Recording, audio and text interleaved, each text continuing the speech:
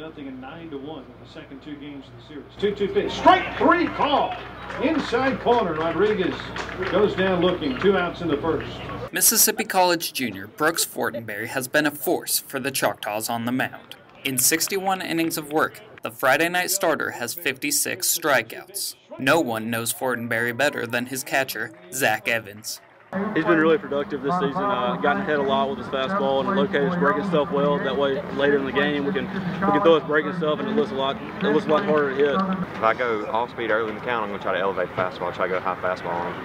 If I fed him a couple fastballs, most of the time I'll go split. But early in the season, I couldn't throw the slider good, but recently I've been able to throw the slider for a strike. I've been going to that a lot. Fortenberry carries a 2.05 ERA and has pitched 4 complete games in his 8 starts. The main thing for me would have been pitch count. Early in the season, I was getting close to 100 pitches, 5 or 6. I was falling behind guys, and recently I've been working ahead, so I've been able to spread those pitches out. And I threw 100 today, but Lauren feels fine because we spread it out and start the guys off with strikes. It feels good to keep our bullpen intact for the rest of the weekend.